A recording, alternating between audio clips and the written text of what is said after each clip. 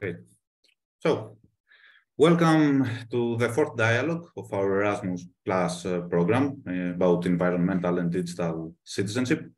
Today, we have with us Mr. Jaime Doreste and Ms. Irene Riviera, who are environmental lawyers and activists. Thank you both for being here with us today. Thank you. The floor is yours. Tell us about yourselves. Oh, Who wants you to Start or? start you. Irene. Okay, so hi, hello, nice to meet you all. Good afternoon. Well, my name is Irene Riviera, as Alkino's already introduced. I'm almost a lawyer. I just finished law school and I'm on the way to making all the paperwork to be finally a lawyer here in Spain. And Jaime is a much more experienced lawyer than I am. He's a very wise person and probably one of the best environmental lawyers here in Spain. And he's also my mentor on environmental law, and he's a very wise person who will tell you a lot of interesting things today. Thank you, Irene.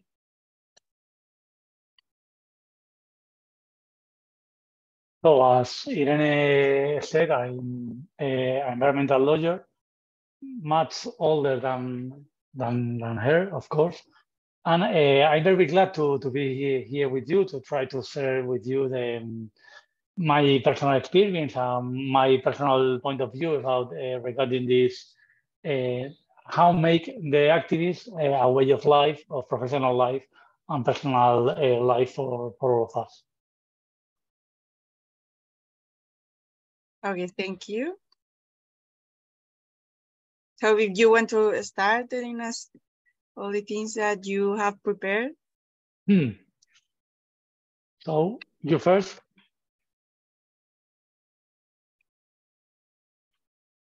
Sorry, I couldn't find the mute button. Well, just to tell you first what we are going to be talking about today, I wanted to let you know that basically what we're talking about here, as your mentors have introduced already, we are both lawyers and activists, and we're going to talk first of all about how do we put in the same perspective being an activist and how did it eventually end up becoming our way of life and our work, and why do we charge for what we did as activists. We will talk about how Jaime's experience relate to my lack of it. We will tell you about some interesting cases we've been dealing with here in Spain. We will talk about going off from these cases, we will talk about the concept of strategic litigation, which is something very interesting, especially how it relates to climate. It's a trend right now in the environmental lawyer world, okay? And then we will be taking questions. So we welcome your questions. Do you want to start with your experience, Jaime? Yes.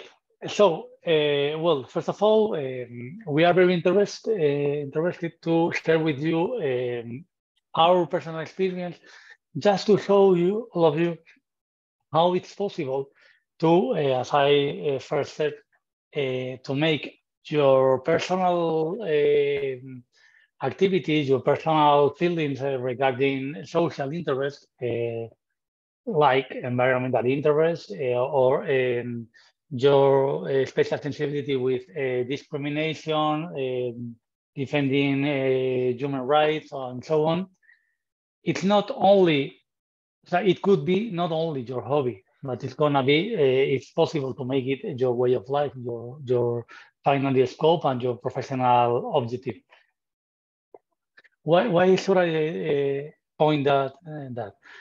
Because it's quite known or thought about that once you get a job, you have to forget about all your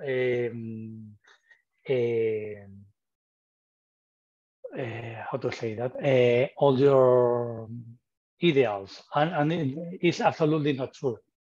once you get a job, you have to be proud of whatever you do.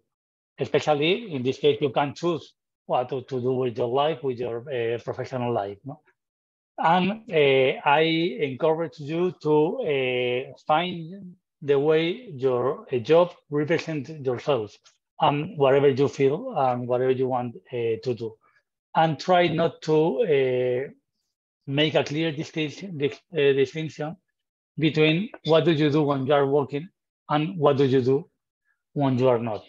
Because so you can translate all your feelings, all your belongings to that, to your professional way of life.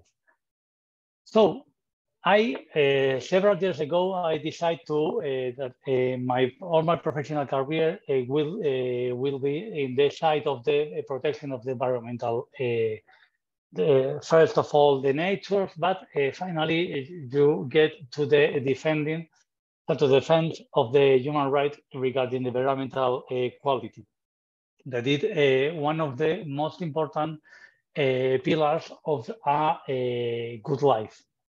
That's to defend the dignity or the integrity of the human life is absolutely essential to guarantee, to encourage, to enforce the environmental law to get a healthy environmental for the human beings, not only to the nature or the life of animals, plants, and so on, because, as I said, it's important to guarantee this air quality, for instance, water quality, and rich biodiversity. And that was the way I get into the environmental law, because I was I have always been a lover of nature lover. I don't know if I know a lot about law, but I know a lot of things about birds, plants, dinosaurs, and things like that. And for me, was the natural path to arrive to this point. I was, even during the university, I was very conscious about the all the environmental problems, and I always wanted to make the possible to make this world healthier and environmentally equilibrated. So that was my personal approach. I started first to collaborate as volunteer with several environmental organizations, and finally, once I get the bar, as Irene has just become, I decided to try to specialize in environmental law and try to live for my expertise on environmental law. And 22 years after, I'm still here. I'm not absolutely crazy about that. So I could prove yourself that it's possible to work and to be what do you always wanted to do. But a very important thing to take into account is that we have all the life in front of us, so we have always time to get wrong and to try another things and find your own way. So don't be hurry, don't get anxious if you don't find a good job, don't find the first job you want to have, because you will always have time to make that. So just focus in the future, not in the short view, to find yourself a way. And if you work hard or at least conscious, you will get all the possibilities to make your own career in the things or in the specialty you like most. So, as Jaime, Thank you for the positive message you are sending. Yes, So, I mean, Jaime and I always send a positive message because we have the rare privilege of being the good guys, of working for the good guys. And I say it's a rare privilege, but in reality, it's a path that we have carved for ourselves. And Jaime is right. I mean, he has lived more. We always have the time to choose what is right. And on the other hand, if you have to get a job in which you're not the good guy, but you need to get a job in which you're not the good guy, that is also okay if you sometimes need to. Just remember that you always have time to do what is right and to use the superpowers that come from, whichever degree you're studying, be it law or enviroscience or literally any other, to help other people and to make this place, this world we live in, a better place. Here we have the example, the director of Greenpeace Spain right now. Her name is Eva Saldaña, and she's like, right now she's a very, very influential woman in the environmental world in Spain. But she started being a Greenpeace activist, like one of those who, climb buildings and I don't know, do things with paint and like chain themselves to trees and stuff. And she worked so hard on that she was recognized for her talents for mobilizing an organization. And she eventually, she's now directing the whole branch of Greenpeace Spain, and recognized for her labor. What we're trying to say is that there's this very strong message, probably within university, but generally within society, that when you finish a degree, you have to, go out there and make a lot of money and be like competitive about life. But sometimes you can choose not only to prioritize your quality of life, but also your principles, and to working something that makes you feel ethically okay with what you're doing. And you don't have to feel that pressure to be competitive and to earn a lot of money. So I think that's what we're saying. Thank you. Just to continue with our discourse, when I take the decision to start on environmental law in the practice, I find it, as I told you, it was 22 years ago, and things have changed a lot since that, especially because this was the earlier times on the legal defense of the environmental in front of the courts.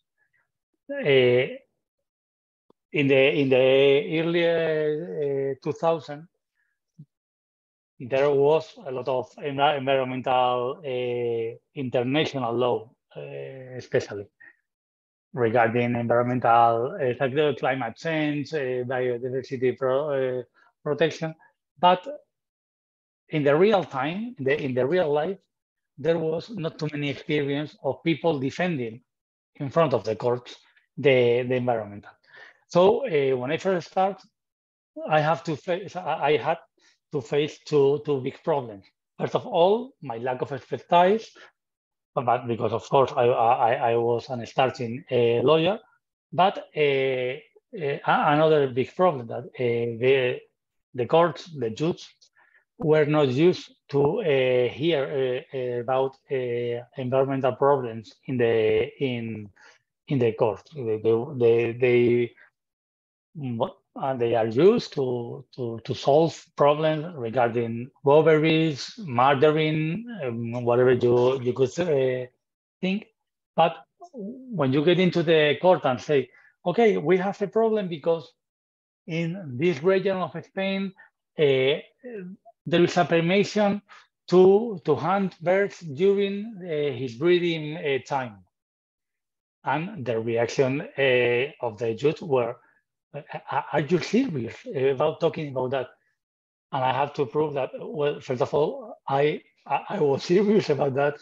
And especially that the European environmental law and the Spanish environmental law was on my side. That was absolutely forbidden for the birds directive and so on. And the very first environmental lawyer search with the very high pressure to make to open the doors, no, to this kind of problem in the courts. Now it's easier because there are too many sentences, too many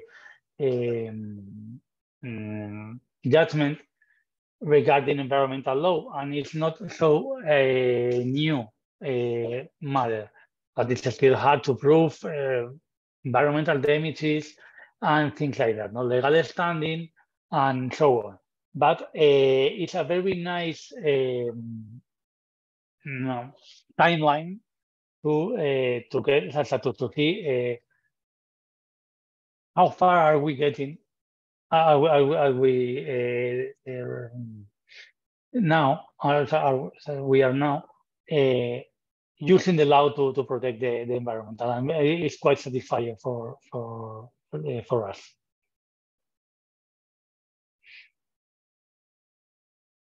And I don't have as much experience as Jaime does, but right, I come from a very different world in which environmental law, I mean, I'm not going to say it's mainstream, but it's not, people don't look at you like you're weird from doing that. I mean, a bit, but just because you say that you don't want to, make a lot of money or something. And that does get a strange looks, but not as it did in, the early 2000s. Because right now there are so much more, postgraduate experience and more, ways to learn about environmental law, and it's much more common because of the work that has been done by previous lawyers and by the work here in Spain. Ecologistas and Acción has done a huge work to make judges think that we're not insane, which is something great to let the judges know. And for example, one of the main things Ecologistas and Acción has done in the legal world, and I'm going to just jump into the next point, Jaime, is something that we call el juicio por el clima, which is an example, or the main example, of Spanish strategic climate litigation. I think I'm going to let Jaime tell you about the legal part of the case if he wants. You go on with this, and then I'll tell you about the communications part and what does it mean to talk about strategic litigation. Well, as you can imagine, when you decide to get an environmental lawyer, when Greenpeace España and Ecologistas en Acción proposed you to direct to be the director lawyer of the first Spanish climatic litigation, is one thing you are very proud of it, no? And I'm very happy and very proud to have been chosen as the lawyer who will get the Spanish lack of activity regarding the environmental, the climatic change politics. So the grounding of the environmental law in front of the courts arrive, but not finish, when you are able to face the governmental politics regarding climatic change in front of the courts. It's a very high point of review of all the politic measures facing the development, the Paris Agreement, but you are asking the judgment to review, to analyze if the Spanish politics are enough to face the environmental climate problem we are facing as humanity. I mean, it's a very nice point of view. It's a very nice job to face. So we are trying to argue in front of the court that as all the nations who signed the Paris Agreement compromise to adopt the measures to raise a limit that the increasing of the temperature, of the global temperature, is not gonna be never over 1.5 degrees, taking into account the first point to check, the checking point from the pre-industrial times. And we are adopting such kind of agreement and this kind of specific litigation in a time where we are suffering a very huge climate situation. Greece, as the same as Spain, are countries where the science tells us that the temperature is in the medium, is at the media, over 1.3 degrees over the pre-industrial time. So we are talking about a real emergency. And when you get an emergency, you have to take an emergency measure. Unfortunately, all the humankind have to face recently emergency measures when we face the COVID global pandemic. And all the countries adopt urgent measures to face a global problem. But if you compare with the climatic situation, you can easily check that we are not taking this kind of measures, urgent and radical measures. Your country, dear friends, Greece suffers every summer huge fireworks that create an enormous danger from population, biodiversity, etc., as the same as Spain or Portugal. All the countries of the Mediterranean area have a similar climate condition and suffer huge risk. We have lack of water during a huge part of the year, as we in Spain have too. So it's time to adopt a stronger measure. And our government are not doing that. So that's the point. We are now facing this situation in front of the court. Of course, we recognize that our MUSA, our inspiration point, was of course the agenda case that was led in the Netherlands against his government, and they proved that the lack of measures regarding the climatic change mitigation are a problem to the due guarantee of human rights. And that's the point. If we cannot adopt now the due measures against the climatic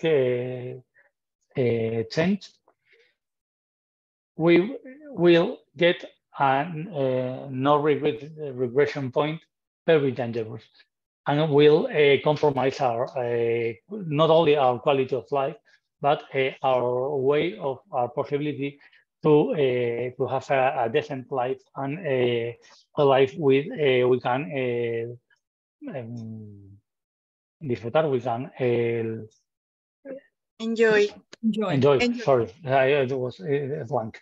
To enjoy our human rights, no? And that and it's one. But when we face an strategic litigation and the climatic litigation is an strategic litigation, we have to take into account that it's not only a legal measure. It has to be combined with communicative measures and public participation measures. And that point is going to be explained by Irene. I'm going to be very brief because I know we don't have a lot of time and we have questions. But basically, strategic litigation is something very interesting we're just starting to work in. As Jaime has already explained, we have the arguments on our side, but sometimes having the arguments on your side isn't enough. And that's when strategic litigation comes in. When we talk about to litigate strategically, we talk about the fact that it's not only important to take the case to court and to win the actual case in court, but we're talking about getting some social change within, apart from the case, like using the case to make a lot of noise and to be on the news and to get people to know about what you're litigating.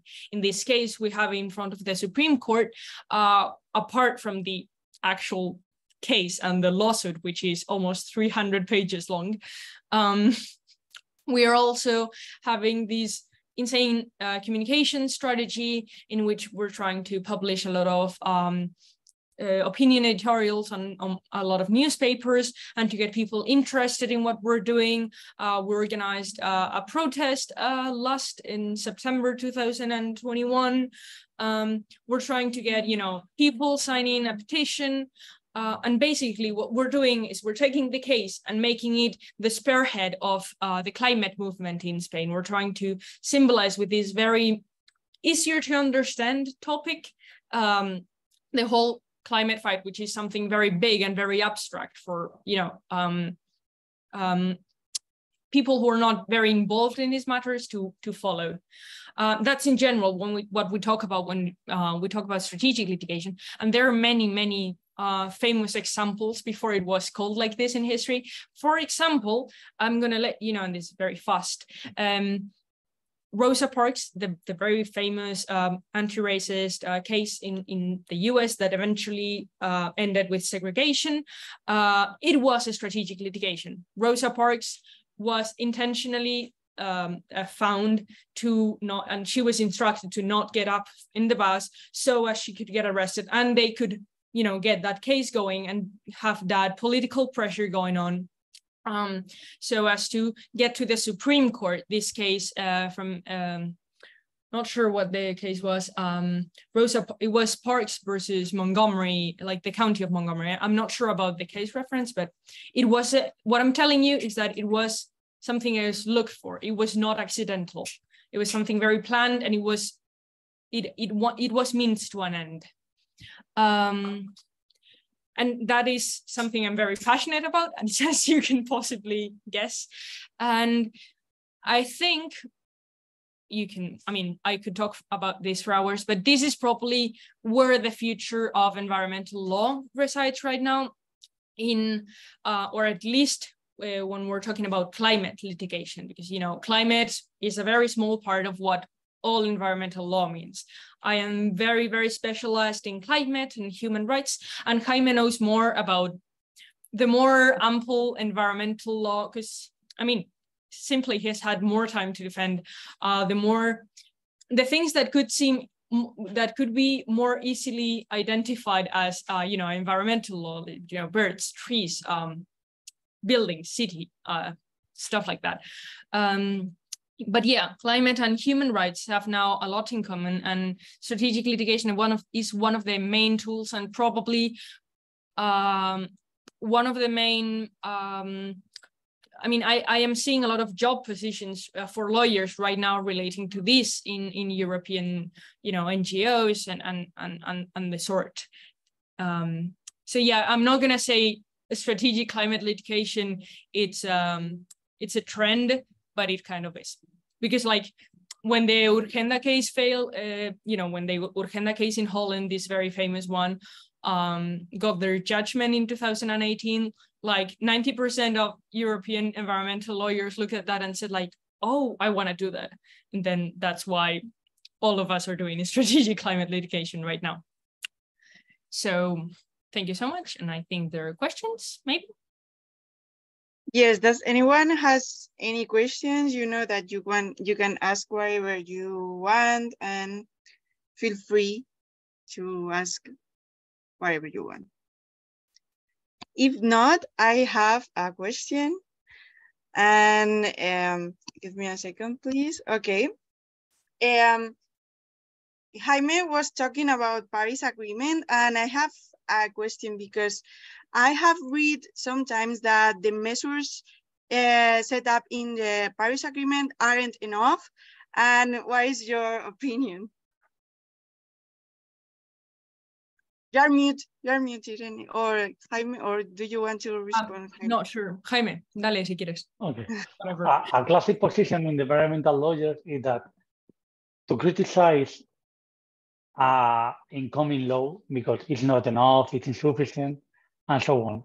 But at last, we are the first ones to use this insufficient law to protect the environment. So, of course, Paris Agreement is not the international agreement we need to face the environmental and especially climatic emergency, but it's the one we have, and it's the one we have to use to make it to the enforcement of the fight and the battle against dramatic climatic change effects.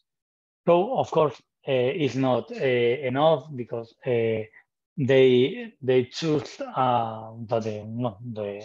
the parties choose a new position in which the secretary of the convention does not choose a specific objective of mitigation for each party, but let the parties to be free to choose to establish the mitigation objective they are gonna using as a political goal.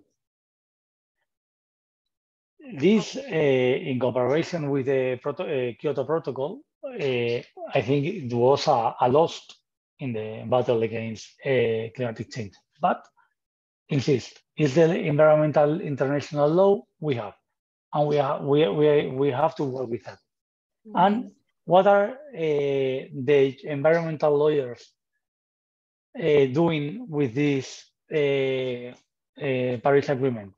We are putting together the Paris Agreement with the International or the European Convention on Human Rights, saying that as the Paris Agreement ordered every country, every party to make the necessary efforts to guarantee this security objective, the 1.5 degrees over pre-industrial levels, they are setting a specific obligation to do everything you can do. So when there is a lack of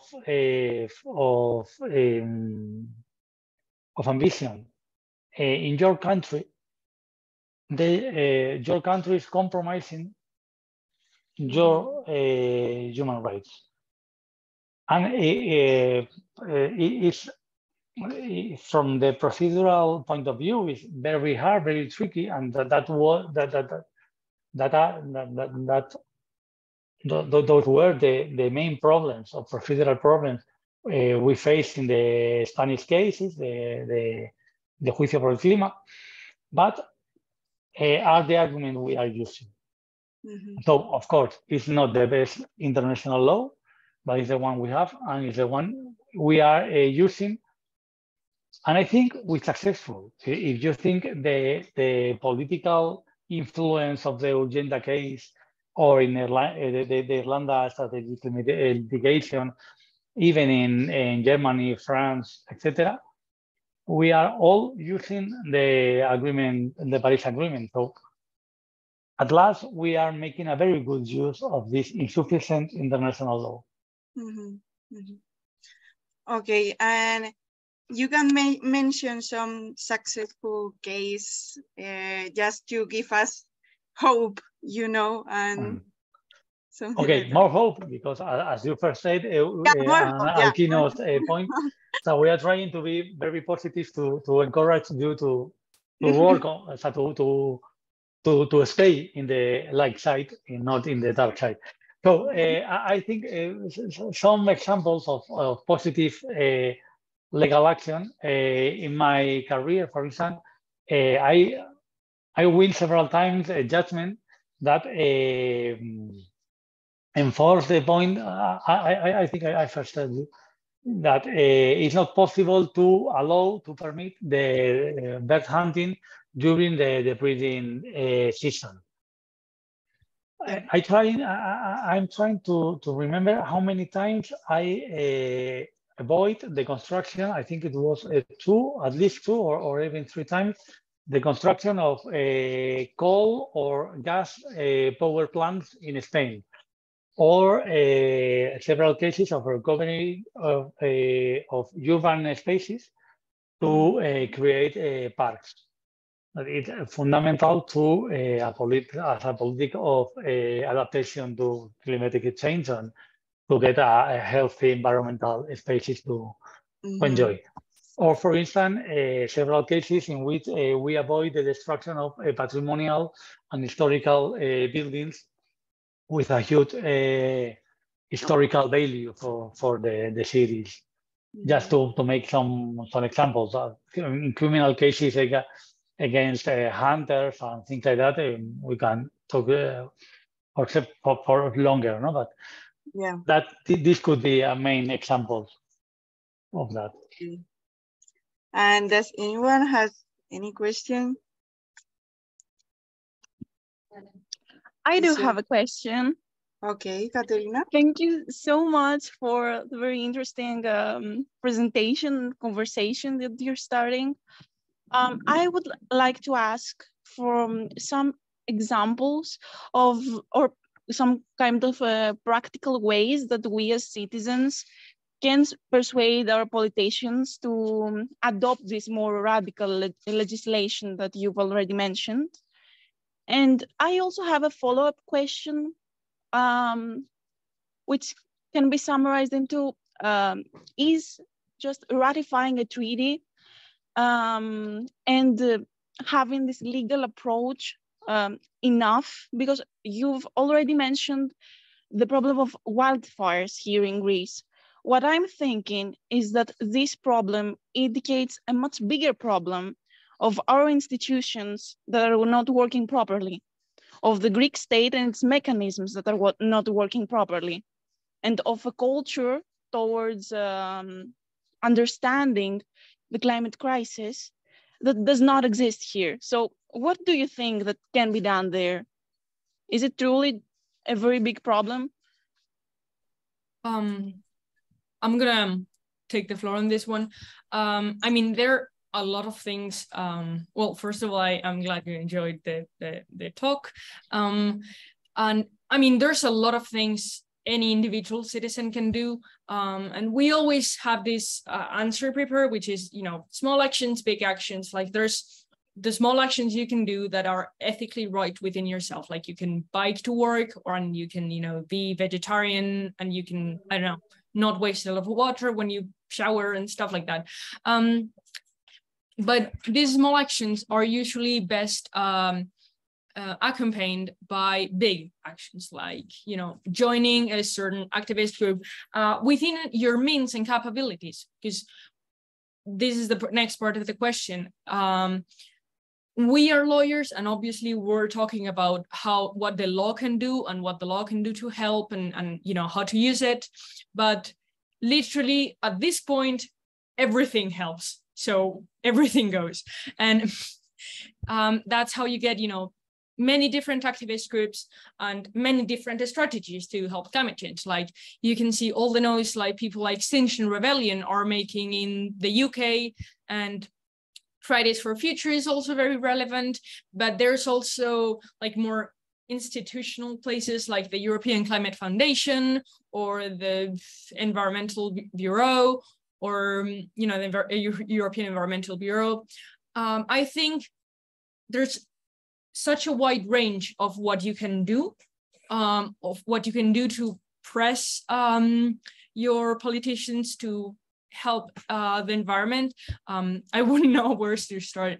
I would say one of the main things you can do as an individual act and as an individual citizen is at least to start small and to start being politically involved in your neighborhood, in your city, and start to know what the environmental problems in your city are, and when you're worried, go to your town hall and protest, or send a letter to your mayor or your district, representative. Use these things, and to every time there's a law published, you can. I don't know if there's this resource in Greece. Here in Spain, when laws are published, you are allowed to criticize them before they are actually published. So that's a very interesting resource that most people don't take advantage of. But I would say that being involved is the main first step that anyone should take to be to help help solve the climate crisis. I don't know if it solved your question. It did solve my question. I actually think about it a lot. If I can truly make a difference by participating in volunteering events about the environment, I sometimes feel like I'm not making it through change, and that a true change in Greek politics about the environment is going to come from the European Union, and I'm not being heard, but you've given me some hope. So thank you for that. Change comes from everywhere. That's the whole thing, I guess. Jaime? Yes. Catherine, I'm very glad to hear you and to feel that you are compromised too with this global problem. And as Rivera starts to say, I remember everything helps, but don't never get anxious, because remember, please, Roma wasn't built in a day. So change takes its time. It's real. It's true. We have not too many times to waste arguing or discussing, but you cannot calm down because you don't feel a real change coming. What we can do? Look, one of the international slogans of Greenpeace, and that I really love, is this one that says that think global, act local. So you cannot pretend your individual action provoke international or global changes. You can change, you can affect what you have close to you. So think about that. For instance, you vote every 4 or 5 years. In Spain, we have the sensation that we vote every 2 weeks, but the elections for your representatives are every 5 or 4 years. But you do shopping every day or every week at least. You move yourself, you use the transport every day. And you can choose if to use a private car, a motorcycle, a bicycle, go by feet, public transport, and things like that. That's the point of start the change for yourself, to try to provoke a global change. And this slogan can sound just as a slogan with no force, but at least it's a real idea. It's a real law. Drop by drop, step by step, you create a new world behind you, beside you, near to you. And that's a way to transform the environmental, our way of life. Of course, thank you very much. You really made me calm down a bit. I'm thinking about whether participating in NGOs or community groups can actually pressure politicians. That's what I'm thinking about. Is protest the only way to truly pressure them? Is protesting? There's a saying I really like a lot, which is never forget that a small group of committed people can change the world. which is not always exactly true. It has its limits, unless you're, you know, Greta Thunberg or something like that. But yes, community groups do help, and it's not about what you do strictly, but what you start. Because if you start having a community group, you will get more people involved, and when you get more people involved, that's already more people who come the elections or whatever other big event, you will have more people to get political pressure or incidents or whatever. So yeah, my point would be protesting helps, but everything helps.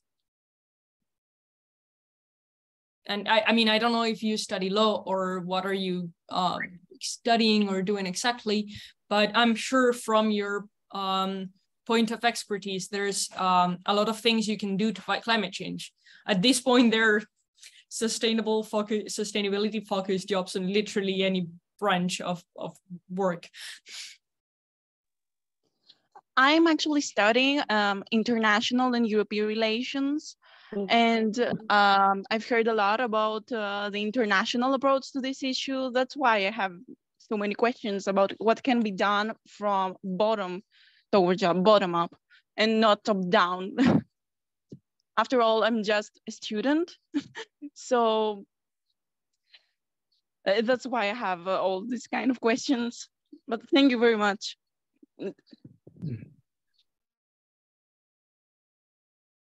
It's also about the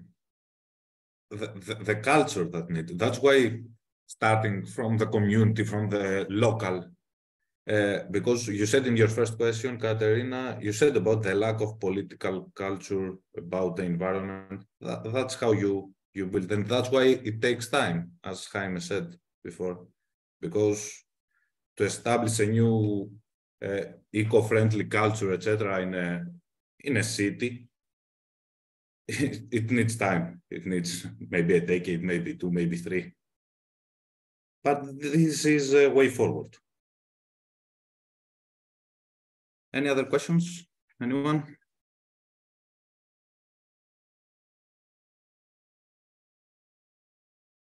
Carmen, is there anything else you would like to ask? I don't have any question. I don't know if anyone does have more questions, but if not. Actually, I have one last question I would like to ask. It goes mainly to Irene, because she's the younger generation of environmental lawyers. Okay, through the social media, etc., there is a tendency to more action about the environment, especially from young people. And I want to ask, does these tendencies that we see online, do you see them translate as volunteerism, etc.? Are the number of young people who fight more practically, who join NGOs, etc., are they rising? I think one of the main things one should take into account in my generation is that whether you're a very compromised environmental activist or you're not active political at all, or you are a right-wing alt-right fan, whatever, no one my age is indifferent to climate change. You always have an opinion. It's not something you can live beside. You can't ignore it anymore, which I think it's a huge difference between my generation and the previous ones. Then again, we are probably the first or of the first generations that already grew up with climate change and the end of oil and stuff in our social science textbooks.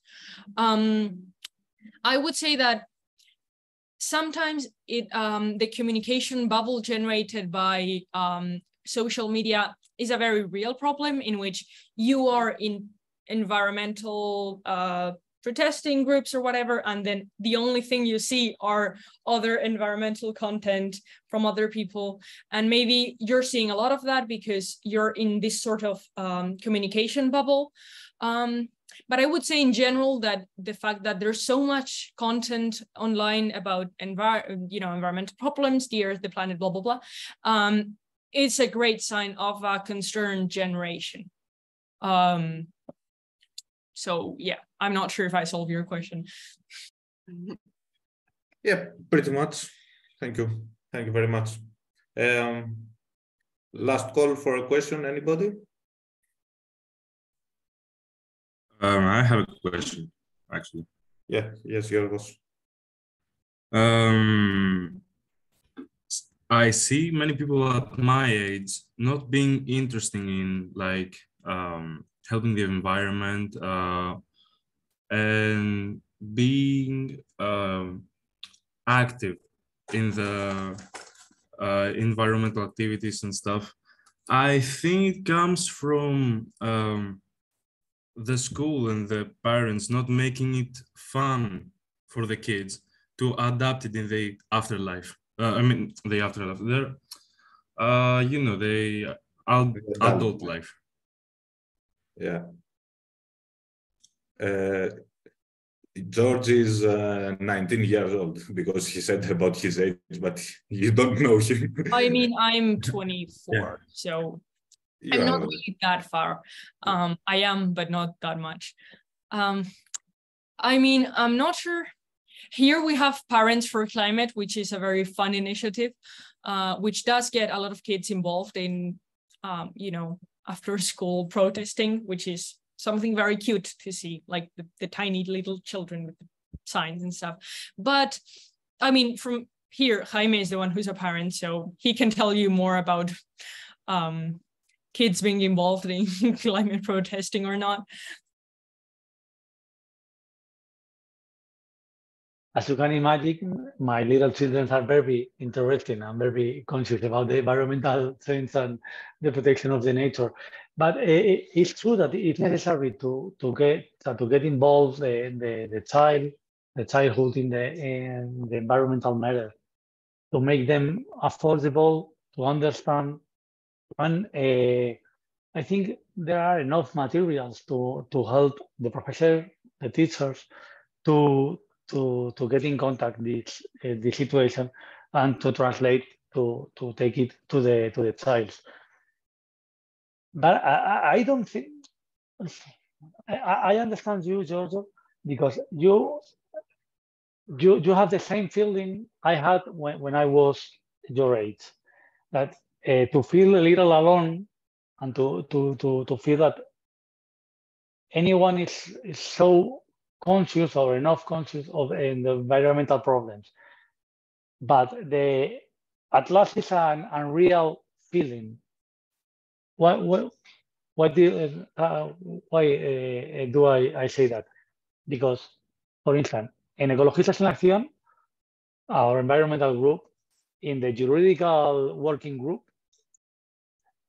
we have the same lament every year. There are no new people, young people that is never interested in that. And it's not true, because we have always new people working in this matter. In the environmental groups in general, you can find older people, younger people, and things and so on.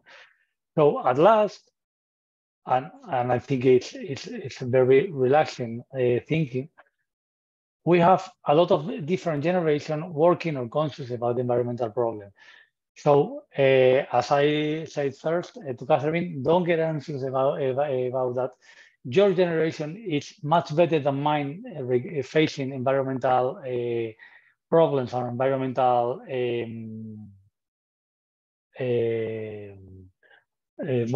questions to face that mine, and we are all the generation working on this.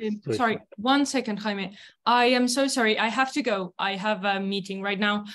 It has been a pleasure, and I thank you so much for the time to speak with you. Thank you very much. And I hope that. Thank you very much. Thank you. Thank you so much. Bye-bye, and have a good life. Bye. Thank you.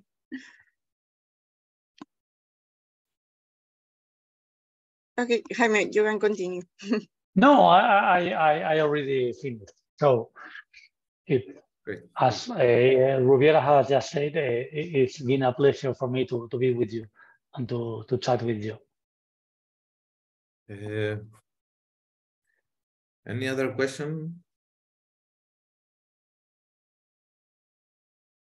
I do not have a question, but I do have a comment, because we've already mentioned the topic of social media.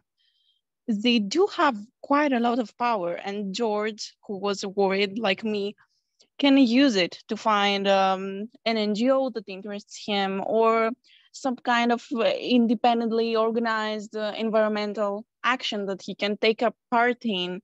That's how he can find a community of like-minded people.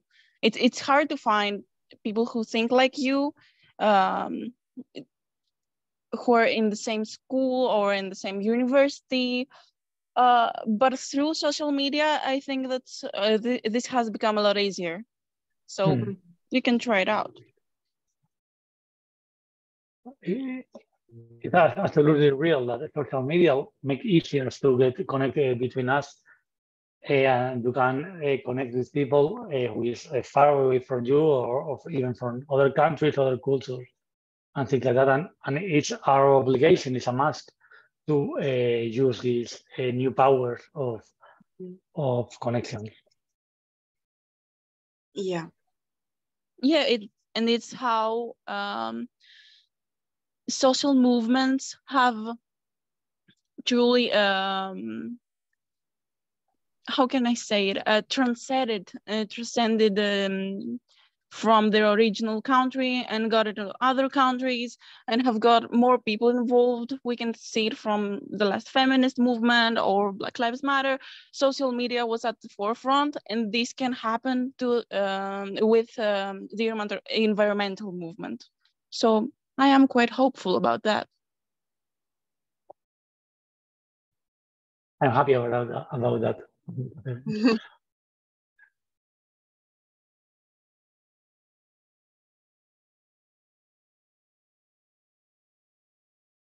Alquinos, I think that if I have Alquinos have some problems with the internet. So does anyone has any question? You know, it's the time to ask. It's Okay, late and it's hot, so. Yeah, I know. Ah, Alquinos, you're here again. So, yeah, it's my turn. No, it's okay. Sorry. I guess that we can conclude. And yeah. Yes. And yeah, Alquinos, I think that you have some problems with the Wi-Fi or something like that. Yeah. Okay, so guys, if anyone has any question, I think that we can conclude this dialogue, and we will see you at September. I will send you the email through the DEC Erasmus Gmail, and we will see you on September. So have a nice summer and enjoy a lot the beach, the vacation, and these kind of things. And Jaime, thank you very much for being here. It was very, very interesting. And yeah, have fun this summer and enjoy a lot. And thank you very much. Have fun in the summer too, and really, really thank you to invite me to share this time with you. It's a pleasure, guys. Thank you. Bye. See you. Bye. Bye. Thank you very much.